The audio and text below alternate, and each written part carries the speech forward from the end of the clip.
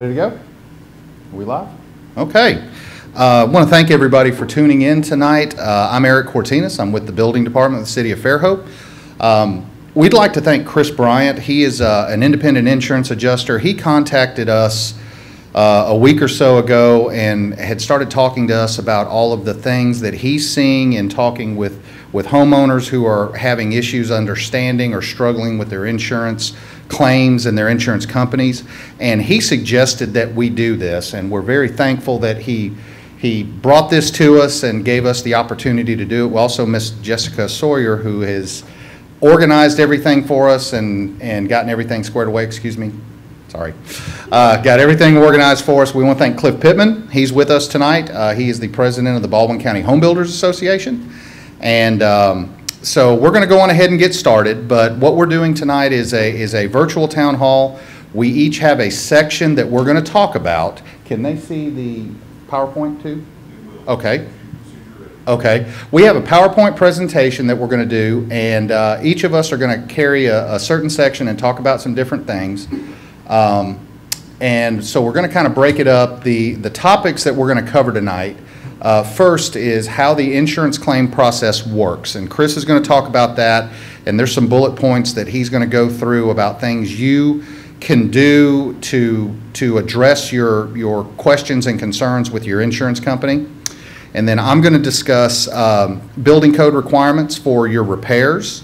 I'm also going to touch on contractor licensing, because both the city of Fairhope and the state of Alabama have very specific licensing laws for different kinds of work. I'm also going to briefly go over, because I've had a lot of conversations with the Small Business Administration, and that's probably the biggest item we're going to cover tonight, are some very hard deadlines that folks have for applying for their SBA loans for their rebuild. And then Cliff's going to come up and he's going to talk to us a little bit about local contractors and resources that you can use to find contractors. And there's also a lot of things going on in the construction industry. Right now it's a very busy time, even without the storm damage and the rebuild work that's going on. And so there's material issues that are going on about availability of material. There's issues with the cost of material going up and down, and just scheduling things, because contractors were busy before this ever happened, and now that's just, you know, squared and cubed. So we want to make sure everybody kind of understands what you need to be having patience and the things you need to be looking for when you're dealing with a contractor. So we're going to go on ahead and get started, and I'm going to ask Chris to come up and kind of go through his information on the claims process. At the end of this, we had some questions that were emailed in to us. We're going to address those questions, and Jessica, am I correct that if any come in during, we'll be able to field some questions that may come in on the Facebook feed and the YouTube comments as they come in. So if you have questions, please make those in comments. They will get to us. We're dedicated for an hour. If we get everything taken care of and everybody's happy after 45 minutes or 50 minutes, we'll go on ahead and wrap it up.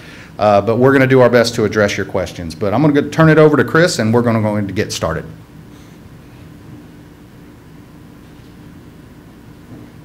Thanks, Eric.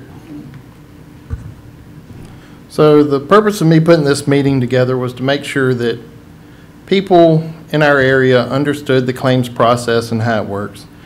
And so many people don't realize that, because it's been nearly 15 years since we had a major storm. And as a result of that, one of the main things we run into as an adjuster is we find that many people do not understand their policy. We get it every year, we sign it, we renew it, and we keep moving forward. And until there's a major event, a lot of times people do not actually read and go over their policy and understand exactly what it means.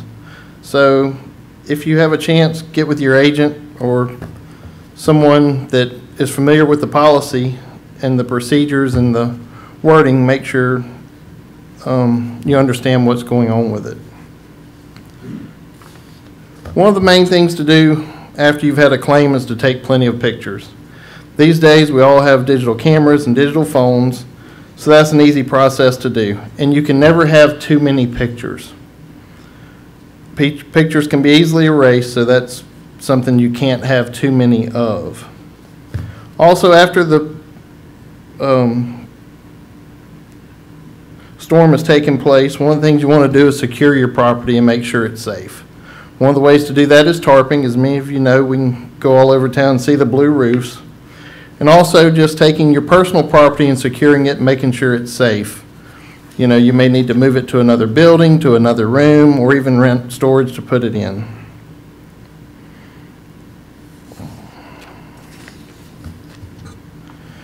One of the quickest things you need to do after your policy, or after the claim is filed, is contact your agent and start noting and taking down any of the damages that you see, because so many times people do not realize what all has taken place. And the more you can document, the better you'll be as you move forward through the claims process.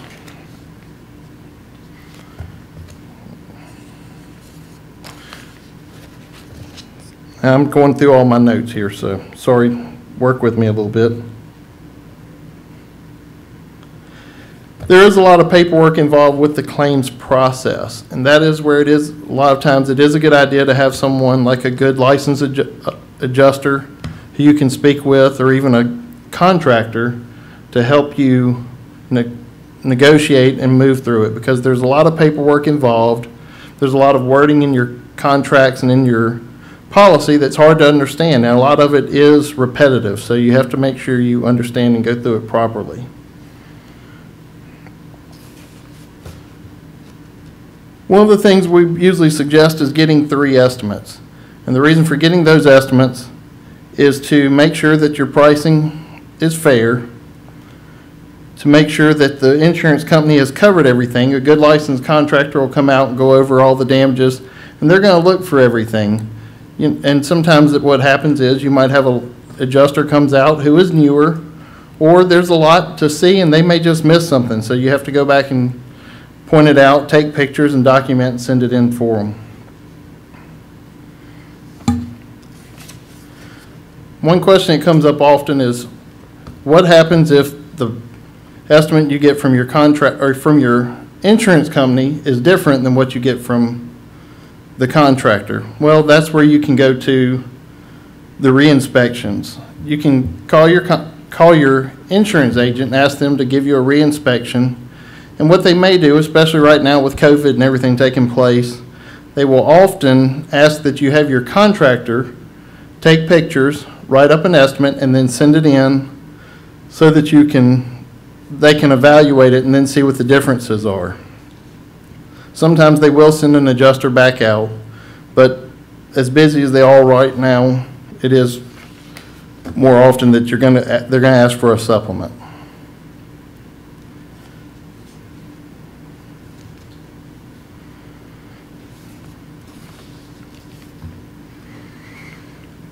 If you have a dispute, one of the things you can do when asking for the re-inspection is ask that either another adjuster come out and do the re-inspection, or have a supervisor come out with your original adjuster.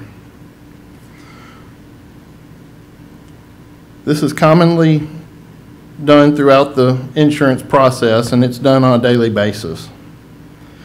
If you cannot reach a common ground at that point, then you can always go forward with the appraisal process. And with the appraisal process, you will hire an appraiser to act on your behalf. The insurance company will also hire an appraiser, and then they will hire a mutual umpire to go over and mediate the process and come to a settlement.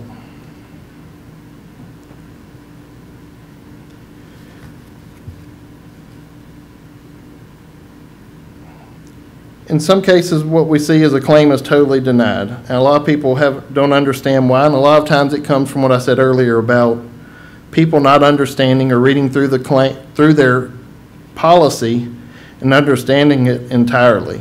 Another good place to go to is to your agent. Let them review it and go over it with you and make sure everything is to your understanding and to your liking.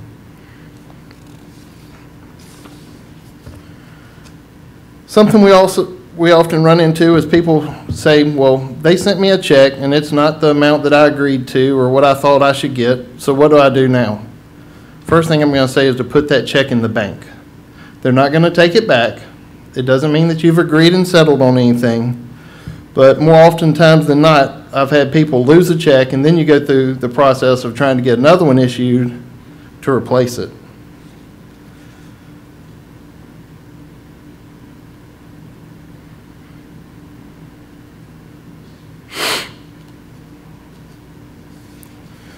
And then something we've run into and something we've seen is people don't understand their deductibles and actually how they work. So that's the amount that you agree to pay for, or you're part of the settlement for your claim. One of the things we run into is contractors are often going out and offering to not make you pay that deductible. And that is insurance fraud in the state of Alabama. They cannot do that. You have to pay your deductible.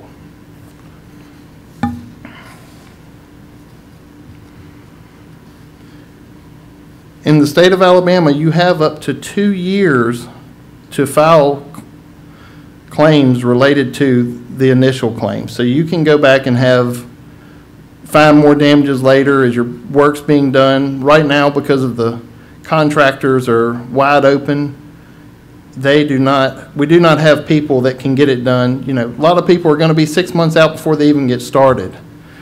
And that gives, by having 2 years, you have additional time to find those additional damages and file for them.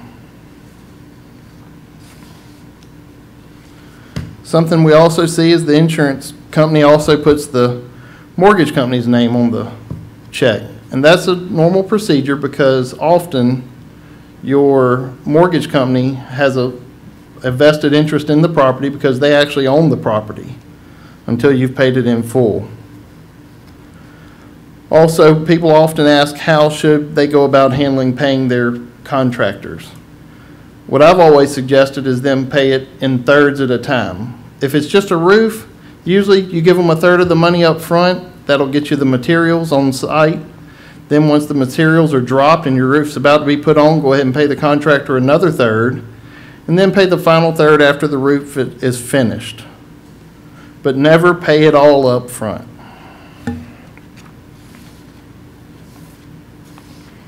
And that's pretty much all of mine.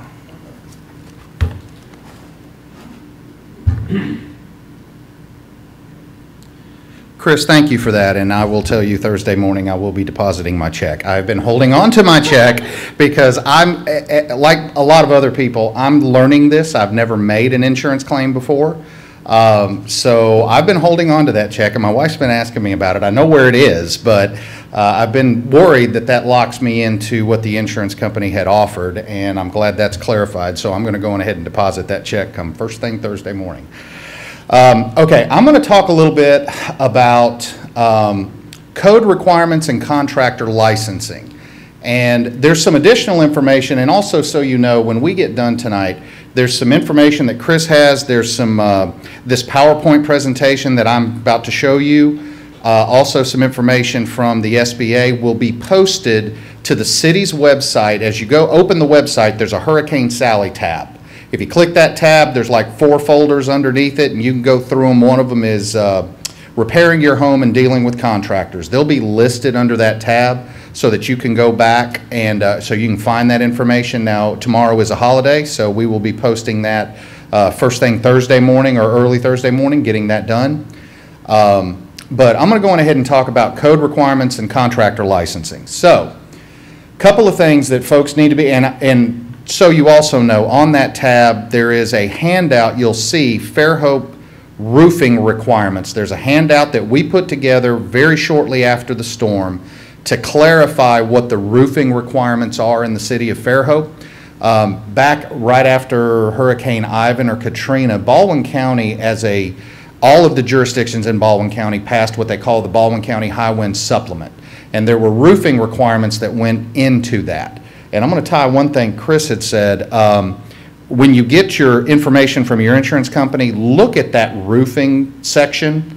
One of the things that felt paper, which is a standard for years that you put underneath the shingles on the decking, that was an industry standard for years. Felt is not allowed in Baldwin County. You cannot use it for a roofing underlayment anywhere in Baldwin County, in any jurisdiction, okay? But the requirements that we have, and I'll get into it a little bit later, each jurisdiction's a little bit different how they distinguish it. What we did in Fairhope was we classified roof damage as either distributed or isolated. So if it is distributed roof damage, then that is requiring an entirely new roof. And I've got some photos I'll show you to kind of explain that. But that is essentially they have to strip the roof all the way down to the wood decking. They have to re-nail or verify that the nailing on that decking is no more than 4 inches apart on the edges and 6 inches apart in the field at the intermediate rafters. They have to tape the seams of the decking, and the purpose of that is to try to prevent water intrusion from working down through those seams, even if the shingles were to come off. Then they put down an ice and water shield or a waterproofing membrane or synthetic underlayment.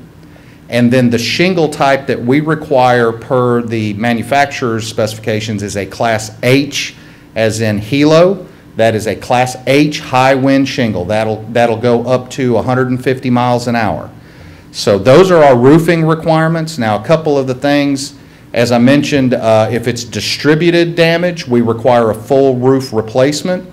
If it's localized damage, which is 1 square or less, which is essentially a 10 by 10 area, I've kind of talked to a couple of folks because they have an area that's about 10 by 12. We'll work with them on that. But if it's localized damage, they can repair just that area. Typically, that's from the impact of an object hitting that roof. So a tree hit a corner of the house, they can fix that area as long as they don't have widespread damage through the rest of the shingles. The photos, and they're seeing the photos, Joe? Is that correct? Okay. So those are examples of distributed damage. That is all the way around the house, stuff missing all the way around the house. Those are also older roofs. The granular cut, the top of the roof, if you walk on those roofs, the grains come off. I mean, they need to be replaced. So in that instance, those would be stripped all the way down to the decking, re-nailed, seams taped, underlayment or waterproofing, and then re-shingled. Those are examples that we've seen of localized roof damage where it's in a specific area. And in those instances, we will allow them to come back and repair just those areas as long as we don't have distributed damage and missing shingles kind of hopscotch throughout the roof. What you should look for when your roof is being redone, these are the photos that we require of the contractor with a roofing permit. The one on the left is showing the nailing pattern. Someone put a tape measure out and they showed where the nail holes are so we can verify it's at least no more than 4 inches on the edge. The photo on the right shows the taping of the seams. That's the waterproofing that you're trying to keep water out of the building. It's what is referred to as a sealed roof deck. Then these are the photos where they have put their ice and water shield or underlayment down on the left, and that is they actually added the photo of the starter strip for their shingles on the right-hand side. So these are the kind of things, when you're seeing your roof be redone, these are the kind of things you need to be looking for. Be sure and look for the tape on the seams, and especially the photo on the left showing the waterproofing of the roof. The reason we require this is, a lot of people have heard of the Fortified program. It's a big deal here for a lot of years. Fairhope led the entire nation, regardless of size, in the number of fortified structures in town. The reason for that is several years ago, the Alabama Insurance Commissioner mandated that if you meet the requirements of the Fortified program, there are mandatory insurance reductions that have to be applied to that. And I've always loved it because for years we have building code requirements that drive up the cost of the work. This is finally something tangible that people have that is a payback for what they're spending and what they're doing. So for roofs, which is bronze, they have 3 levels, gold, silver, bronze. You're not going to get a gold unless it's basically a ground-up new construction because you've got to look at a lot of different components. But silver, if you have windows that meet the requirements for pressure, the doors, and your roof, that is a mandatory 35 to 45% discount on your wind insurance. A roof only is 20 to 35%. Now understand, under the Fortified program, to get the certificate, you have to engage a third-party Fortified evaluator. They will not take or accept the municipal inspections that our department does. So and at the bottom of that slide, you'll see Fortified evaluators. There's a link there where you can go and find out the companies that are local, that are fortified evaluators. It's probably an extra $500, $600, $700. But if you look at the cost of your insurance reduction over the life of that roof, it more than pays for itself. And it also gives you a better roof.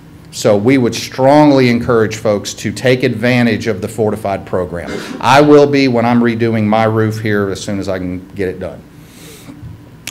Real quickly, and I get this question a lot, what work requires a permit and what does not? Our city council, right after the storm, made a decision that the city is not going to charge for permits to re-roof structures for storm damage or repairing electrical services on a house that were damaged. We do issue a permit. It is a no-charge permit. Two reasons for that. One, it creates a file and a paper trail for the work that's being done. And number two, we also verify the licensing of any contractors who come into the office. So there is a permit required. There is no charge for that permit, but you do need to come get it. The kind of work that we do will require a permit are structural damage and repairs, obviously. If you're having to remove and replace a substantial amount of drywall that might have gotten wet or water damage, we need a permit for that. Flood damage, if you're repairing or replacing electrical, mechanical, or plumbing components, absolutely a permit if you're having to replace windows, because there are specific window requirements that need to be met. Replacing decks and stairs, because slips, trips, and falls on stairs is the #1 most litigated thing in any house. We want to make sure those stair rise and runs are right. The roofing repairs, once again, if you have to replace the entire garage door, we need a permit for that, because there are wind loading requirements that we want to verify are being met with that garage door. That also ties back to Fortified. If you don't have a wind loaded garage door, you are not going to be able to get a Fortified designation. Fencing repairs, the only time we issue any permits for fencing repairs are if you are in the City of Fairhope city limits. There are zoning requirements about types of fences and sizes of fences, so we do need permits for that. If you're in the unzoned county, there are no permitting requirements. If you're in the zone county, then check with Baldwin County Planning and Zoning. And I put in all caps, all generator installations. We are having a lot of things coming up with generator installations and gas piping and locations of generators near openable windows where you can exhaust back in. It is very important. If you get a generator installed, please make sure your contractor has a permit and we come look at it. We are here for your safety, and that's our overriding concern with the generators. If you're repairing a garage door and not replacing it, you don't have to have a permit. For any kind of paint, we don't require permits. If you have exterior trim for gutters or fascia or soffits that were damaged, we're not going to require a permit. And if it's interior drywall repair where you're cutting and patching, then we're not going to require a permit for that. We're not going to come inspect it. For contractor licensing, real quickly, all contractors working in this area should have a City of Fairhope business license. If it's a commercial property and the project is greater than $50,000 in value, they are required to have an Alabama general contractor's license. And I want to make sure, because we have people that moved here from other states. In Alabama, there are a general contractor and a home builder are two different things. We have separate licensing boards and requirements. So residential is a home builder. Commercial is a general contractor. If someone comes to repair your house and they tell you they're a state licensed general contractor, they're not licensed to do that work. They have to be a home builder. For a residential project, anything greater than $10,000 requires an Alabama licensed home builder. If it's a residential roof over $2,500 in value, the Home Builders Board also has a roofing license subcategory, okay? And so if it's residential work over $10,000, it's got to be a full unlimited home builder. If it's a roof, then they have to at least have the home builder's roofing license. These are the cards you need to look for. If someone comes to your house to do this work, tell them, I would like to see your state card. The white back state card at the top is the unlimited license. They can do anything. They can do roofs, they can do full renovations, whatever they need. If it's strictly a roof, look for the red backed card. That is their roofer's license. We want to make sure that you're getting what you're supposed to be getting and that these people are properly insured, licensed, and bonded. If dealing with contractors, a couple of things, and I get this question a lot. If a contractor asks you to go get permits or seems unwilling to go get permits, you should ask them why. That's not always, there are some contractors that do let their homeowners do it, but I am always leery of a contractor who does not want to come into the office and get a permit. Also, as Chris mentioned, require that you get written contracts and estimates. If it's a contractor from out of town, check their state licensing boards and check their references. We have a lot of contractors coming into town right now. That does not mean just because they're not local that they're not good contractors. We have some good ones that are coming in to do work, but you need to check their references. They could very well be very qualified and do good work, but since they're not local, we're really not going to know them. Ask them for references and check their references. One of the big benefits for permits is to allow documentation of a project. We get calls all the time from insurance companies wanting copies of inspection records, copies of permits on houses that are just selling, houses that are being refinanced. It's a big deal because it is a legal written record of your project and that it was done in accordance with the law. So please make sure that any work you're getting done has proper permits per the list I just gave you. One thing I will also say, tree contractors, because I get this call a lot, there are no state licensing requirements for tree removal contractors. As long as they have a valid city business license, they're legal to do business. What they charge and how they charge is really up to the contractor. I've reached out to a couple of guys to try to see, can you give me a per linear foot estimated cost? And they said it's very hard to do that. It's based on the size of the tree, the location of the tree. Do they need a crane? Can they get it from the ground? So it's really, tree contractors are really a contractual issue between the owner and the contractor.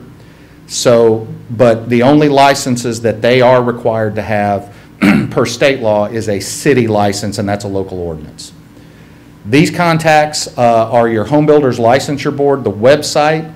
You can go and look up the licensing information of a contractor. They are updating it constantly with new roofing licenses, so it may be a little out of date. You're welcome to contact us at the building department, and we'll be happy to help you look for it. Also, I have the contact info for the Alabama Board of Heating, Air Conditioning, and Refrigeration Contractors and the Alabama Electrical Contractors Board. If you don't hear anything else we say tonight, this is the one thing I want to drive home with as many exclamation points as I can. The Small Business Administration, the SBA, is the organization that handles loans for disaster relief. FEMA has disaster funds and the SBA handles loans. FEMA's disaster funds are geared for people that have lost everything. Their house is gone, their clothes are gone, they have nothing. That's where the FEMA disaster money typically comes into play, are for people that are in very dire circumstances and have nothing and nowhere to go. That's where FEMA comes in. If it's repairing your house, you will be directed by the FEMA site to the Small Business Administration, and don't let the name, if you've never dealt with them, don't let the name deceive you. They also do loans for renters and homeowners for these kinds of disaster recoveries, okay? But the deadline for applying for an SBA loan for rebuild for Hurricane Sally is November 19th, which I believe is next Friday. Is that correct? That is a hard deadline. If you do not have an application into them by Thursday, excuse me, it's Thursday. Okay. Thursday night. If you do not have, if you need to get a small business loan to have the funds to repair your home and your application is not in on November 19th, you are on your own. Or you will have to go to a private lender to get your loan. So please understand, and both Jessica and I have had several conversations with SBA representatives. That is a very important deadline. We're coming up on, I guess it's roughly 60 days past the storm would be what it would be. So we're going to talk about that, but you can go to the website on there. It's Disaster Loan Assistance, www.sba.gov. So as I just mentioned, the SBA handles loans for homeowners, renters, and business owners. The types of loans they do are the business physical disaster loans. So if you have a business that was damaged and you need a loan to help rebuild or repair, they're there for that. Economic injury disaster loans, which is working capital for small businesses that are affected by a storm. Home disaster loans to homeowners, renters to repair or replace disaster damaged real estate and personal property. The other thing to also keep in mind, with the SBA, if your loan request is under $25,000, that is an unsecured loan for them. You do not have to provide collateral. If your loan request is $25,000 or more, they are going to require collateral. I had that conversation with a representative from the SBA last week. The other thing, and I'm guilty of this myself, you do not have to have your insurance paperwork or your contractor estimates to apply for the SBA loan. You can give them estimates based on what you think it's going to be. But if you miss the November 19th deadline, that's over. So you will then have to go to a private lender. So you can go on ahead and go online and make your application and get this put together without having to have that documentation. You could give it to them later, but the November 19th deadline is critical. So I'm going to ask Mr. Pittman to come up here as the president of the Baldwin County Home Builders, and he's going to talk to you a little bit about finding local contractors and some of the challenges our builders are facing just in the construction business right now.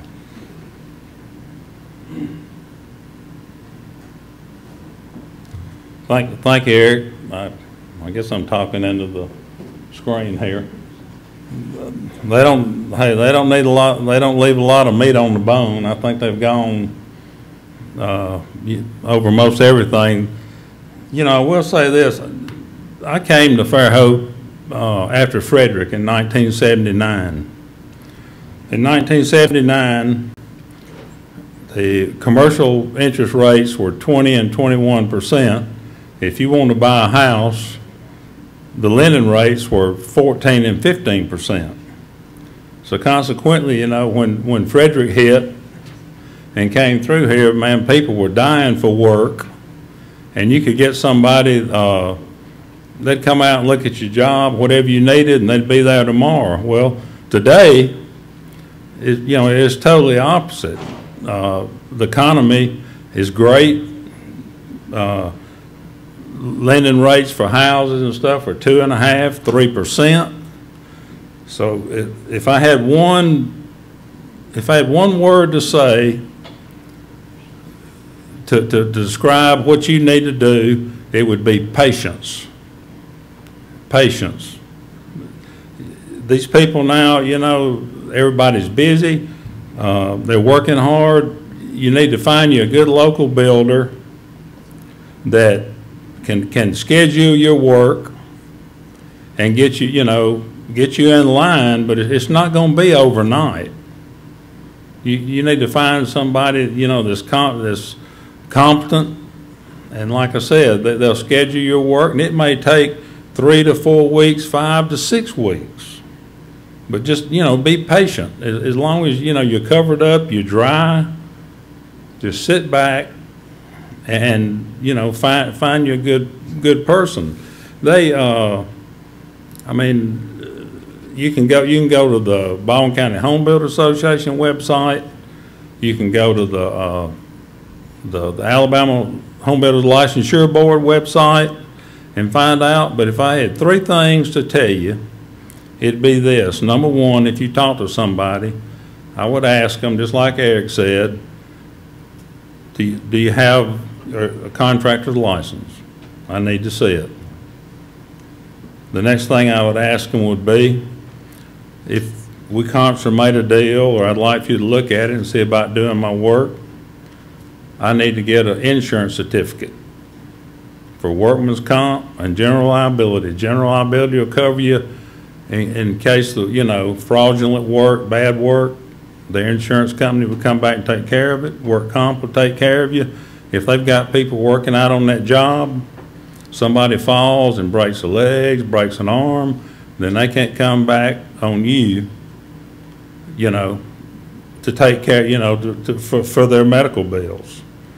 The third thing I would say was, say, look, if you don't mind, just give me 3 references of people I've worked for, you've worked for, I'm sorry, for the last 2 or 3 years, and phone numbers, and call them and ask them. I can tell you, if you'll take those 3 steps, I would dare say, man, you know, you got 95%, 99% chance it's going to walk, you know, it's going to work out great.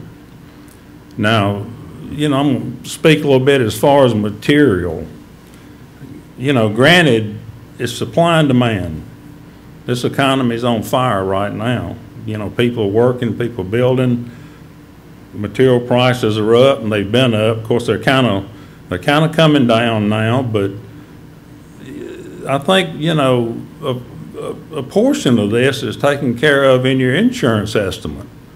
These people are not going to, these insurance companies aren't going to give an estimate with material prices from 6 months ago. I would dare say. No, it's based on, it's Yeah. updated monthly. Yes, updated, you know, monthly, or if you're not happy, I think Chris said, get their estimate and then call your builder or whoever you want to work with you and tell them you want an estimate.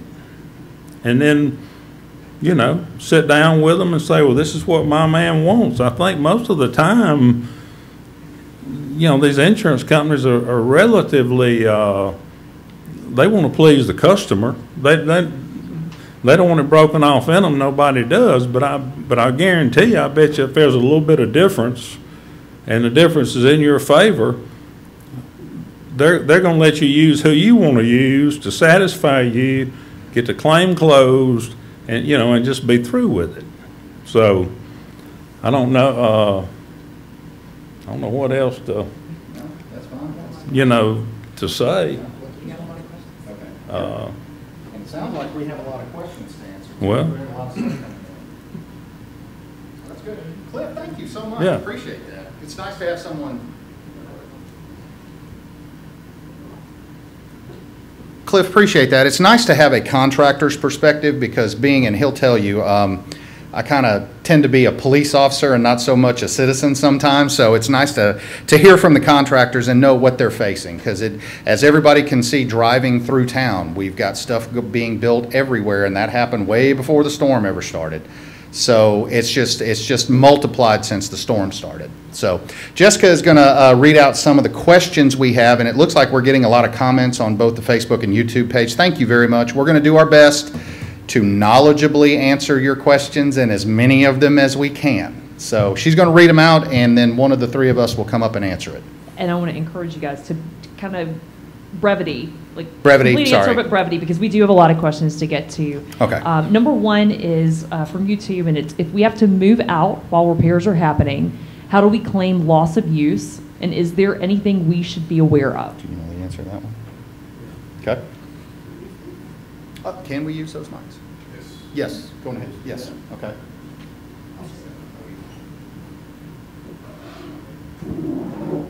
So if you need to move out during that time, your insurance company, if you'll contact them and let them know, they'll often assign someone to you who will specifically work with you, and what it's called is additional living expenses, because that's outside your normal everyday expenses. So usually they'll have someone assigned. If you call in and let them know, you know, especially if you've had a catastrophic damage, they've had somebody out, they're going to realize that's necessary. So that's commonly done. Okay. Okay, roofing requirements. Who takes precedent? Is that Fairhope or Baldwin County? Essentially, the Fairhope requirements and the Baldwin County requirements are the same. We've adopted the same codes. Now, one thing, Fairhope issues permits not only in the city limits, but also in our police jurisdiction. We go outside the city with our building codes. There is a map on the city building department webpage that says permit jurisdiction map, so you'll know if you're in the county or the city. But essentially, the requirements are the same, and I've talked to my colleagues at other cities in the county, and everybody's kind of taking the same line with the roofs. Can I answer the question? Yeah, absolutely. Yeah, let me say something about this. You know, the requirements for the city and the county are such that whoever you pick or whoever you talk to about re-roofing your house, if you don't tell them, I want to re-roof this to be bronze, you know, certified, fortified, I mean, that's ludicrous. It's only going, the only difference is probably paying somebody $300 to inspect it. I re-roofed my house year before last, and it probably cut my wind insurance by 35%. I'll pay for that in 2 years, and that roof will be good for 25 years.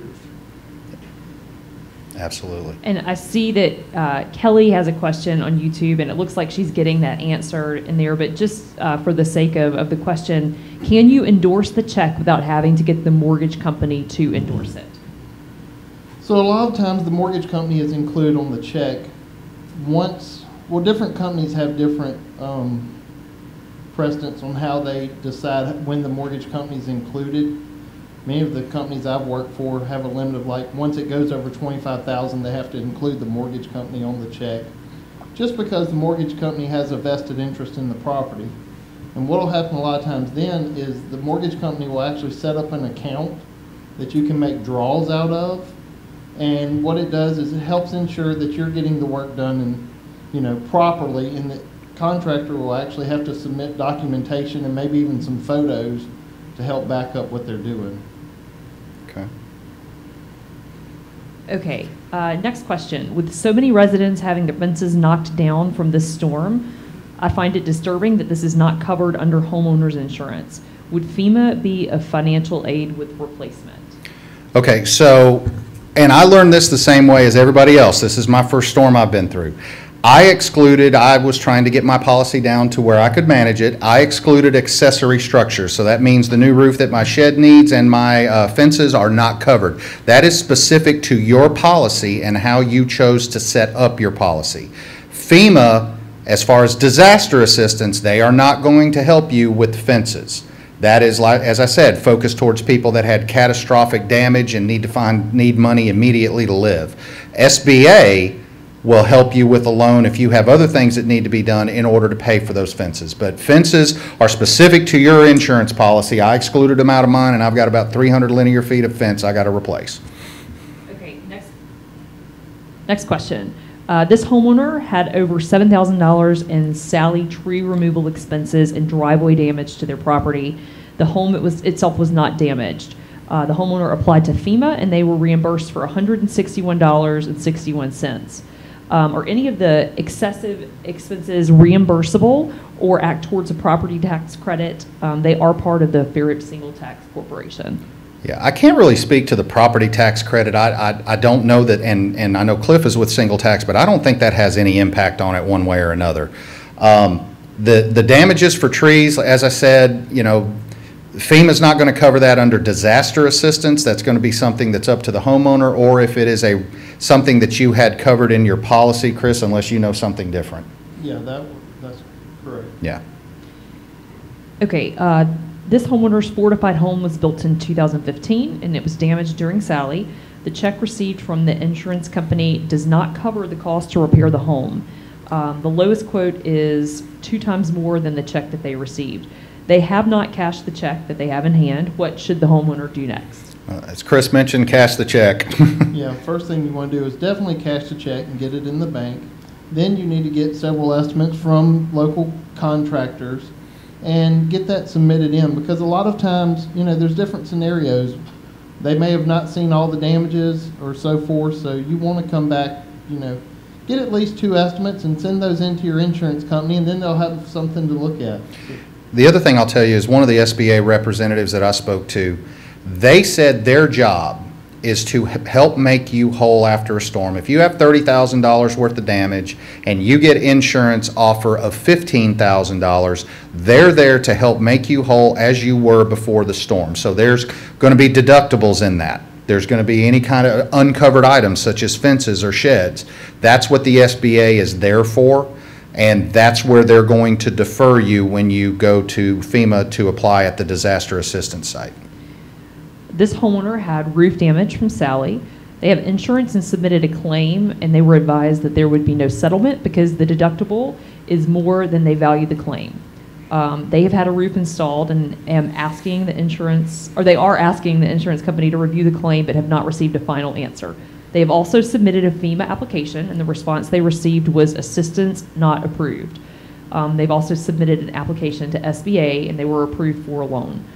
The question, they recently heard that people in the same situation have been able to get FEMA to pay some or all of their high deductible amounts. How can they pursue this with FEMA and possibly get assistance? Well, the only way that you can make the application to the site.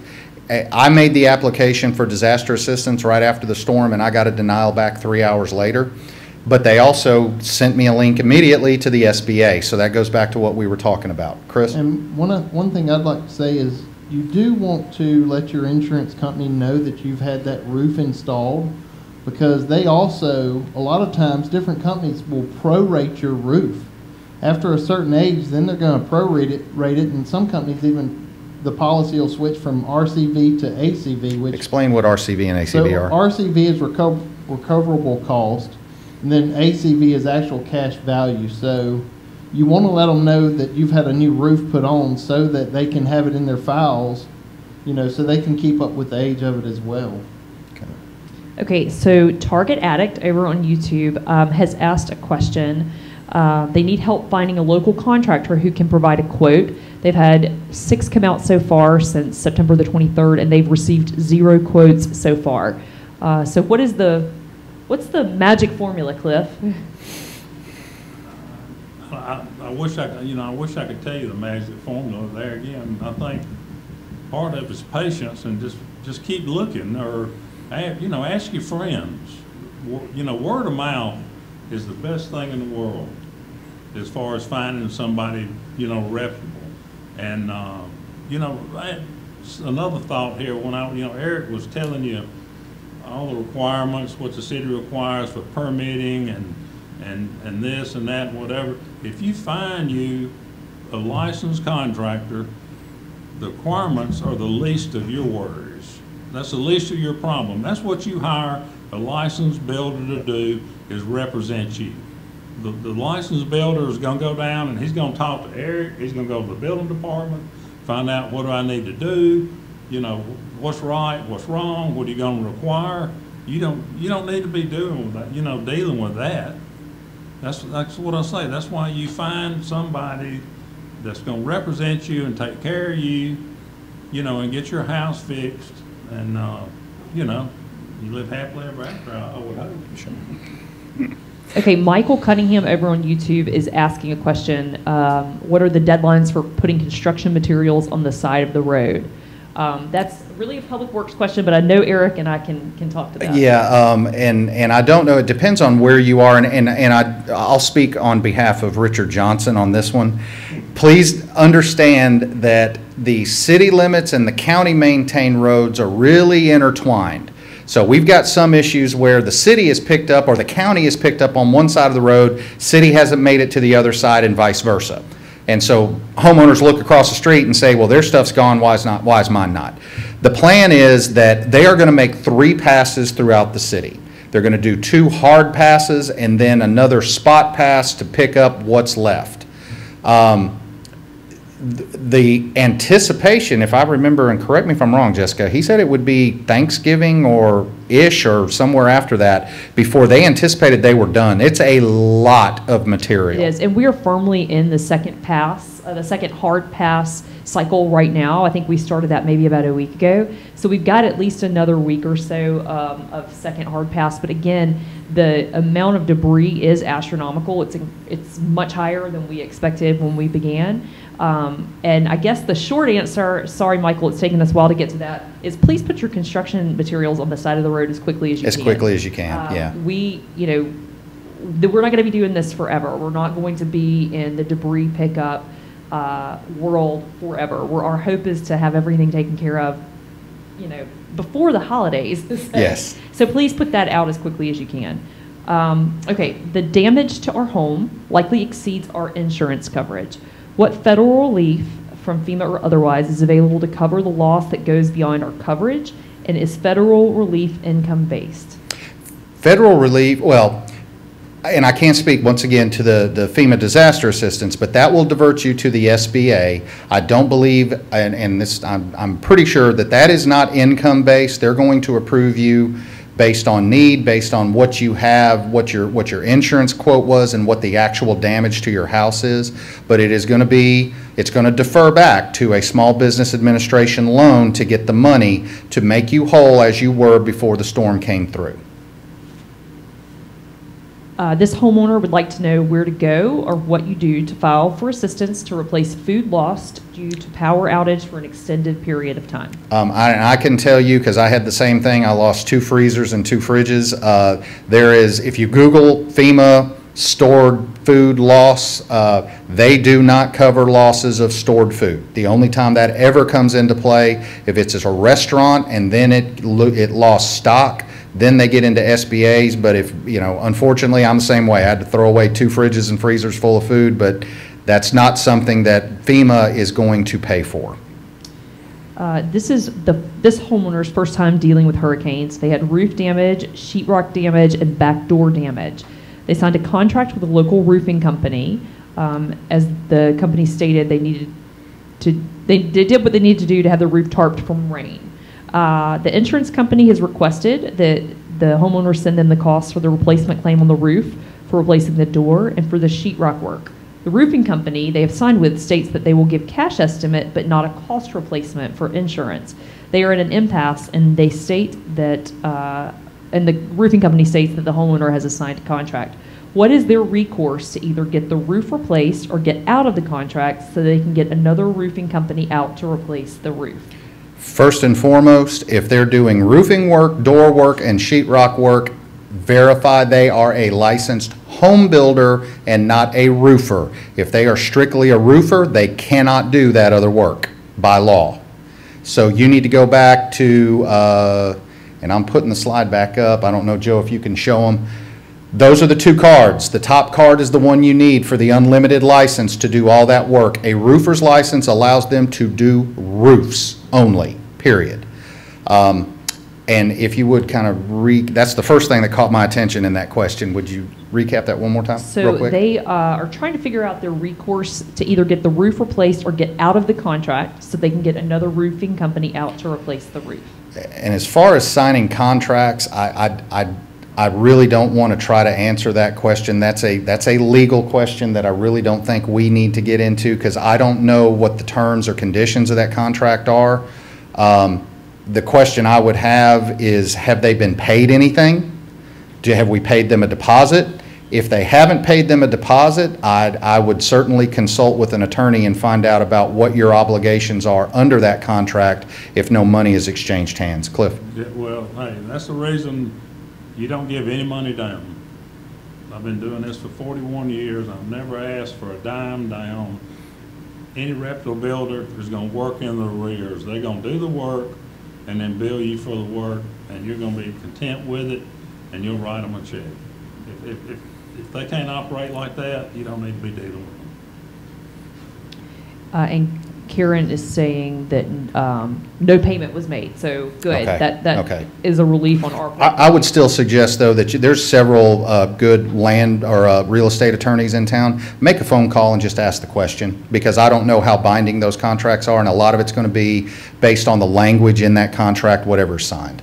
And for our YouTube viewers out there, we are dropping those slides, the JPEGs of these slides, in our Facebook comments, where we have this video as well. But this will be available on fairhopeal.gov. There's a Hurricane Sally tab, as Eric said earlier. You can click on that.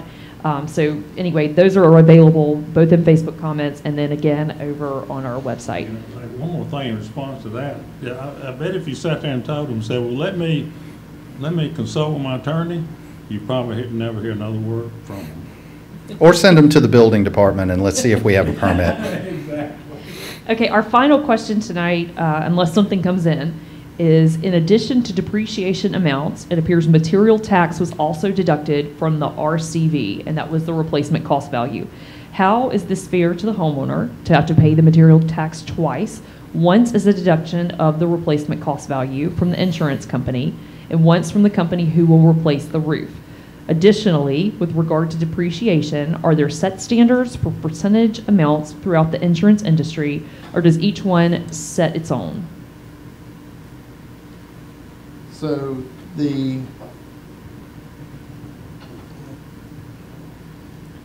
amount of that is held for your RCV depends by the company.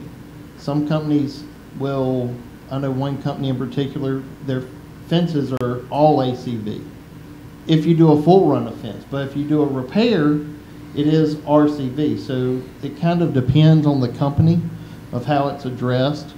A lot of companies do contents as RCV, but they'll usually hold a good amount of the money until you actually go and buy the stuff and start replacing it. The other thing, and there's a lot of insurance questions, and we're really glad Chris is here with us to answer that. The other thing is, stay on top of your insurance agent. We all as homeowners pay a whole lot of money in insurance every year. We pay those folks. Don't be bashful about being direct in questions with your insurance agent. If you have these questions, they should be answering these for you. That's what you pay them for, as Cliff mentioned with the contractors. That's what we pay them for. So don't be bashful about staying on top of them. And also, I would also say, be a little bit patient. Like us, they're dealing with a whole lot of stuff right now. So, you know, everybody, and I know everybody wants to see work done. I would like to get a new roof and a new fence. My dogs are going crazy, but we're on the schedule. We'll get it when we get it. But don't sit back and let things just sit there without following up with your contractors, with your insurance company. If you have any questions about contractors you've talked to, you're welcome to call us at the building department. I cannot give recommendations, but I can tell you if they're licensed or not. I can tell you if they've pulled permits in our jurisdiction before, because I can look them up by name. I can tell you how much work they do here. So we're here to help you in any way we possibly can. Our job is to protect your life, safety, health, and welfare, and after a natural disaster, that's where we really kick in with what we do. So, you know, just be persistent with your contractors and with your insurance companies, and with us if you need to be. If you call and leave a message, stay on us, and we're going to call you back as quickly as we can. And it looks like that wraps us up for questions. Excellent. I cannot thank you guys enough, and Miss Jessica for putting all this together. Joe's in the back controlling the board. But Cliff, thank you for coming out, giving us a builder's perspective, because we do need that. Chris, thank you for suggesting this. I mean, I think this has hopefully been useful to folks. I know, as far as I know, we're the only ones that have tried to do something like this. So, you know, please give us an A for effort, because we're trying to make it happen. I think with all of the information out there and all the questions and all of this going on, and there's a lot of, what I was seeing, there was a lot of misinformation out there, and people, you know, trying to answer questions that weren't for sure. So again, if you don't know, call your agent like you suggested, or reach out to me. You know, there's a lot of good people you can reach out to, or a contractor. I know our numbers and stuff are listed, so if anybody has any questions.